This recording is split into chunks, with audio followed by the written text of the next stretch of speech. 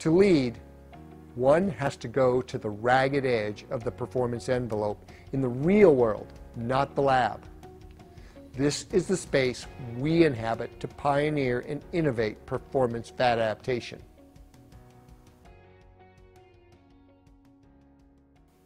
Competition. This is a key reason we pioneer and lead in fat-adapted performance. Honest competition leads to development, insights, and understanding on how we can be and do better, how we can raise the bar. Now, we can see the advancements in our vehicles with technologies from Formula One and Moto GP, but sadly, human health has actually declined in spite of athletic competition. We are changing that, my team and I, and also most of all my athletes that I work with, because we've been leading that change for over 20 years with the radical notion that fat is your main fuel for performance athletics of all kinds. But more than a concept, we have developed and proven the concept time after time at the highest and most demanding levels of human competition. To lead, one has to go to the ragged edge of the performance envelope in the real world, not the lab. And this is the space we inhabit to pioneer and innovate performance fat adaptation. This is where OFM fat-adapted athletes, using Vespa, compete and win at the very highest levels of any type of competition, from figure skating all the way up to 24-hour and multi-day events.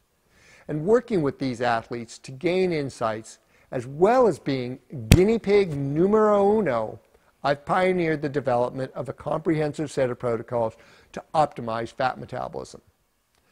But this is more than performance, and that's because optimal fat metabolism yields optimal metabolic health. My approach and philosophy has always been that the healthiest athlete consistently trains and competes best. And don't let any expert or credentialed person fool you into thinking chronic consumption of carbohydrates is necessary, or teaching your gut how to consume more calories during exercise is a good idea, no matter how much science. It is all sugar at the end of the day, folks, and you don't need any expert to tell you consuming a lot of sugar is a good idea. You know better.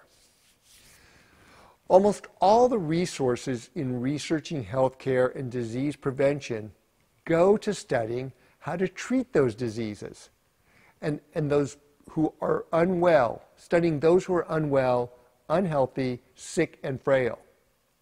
Do you really think that optimal health and wellness advice is going to come from an approach that only looks at disease states instead of also looking at why truly healthy people never develop these diseases in the first place?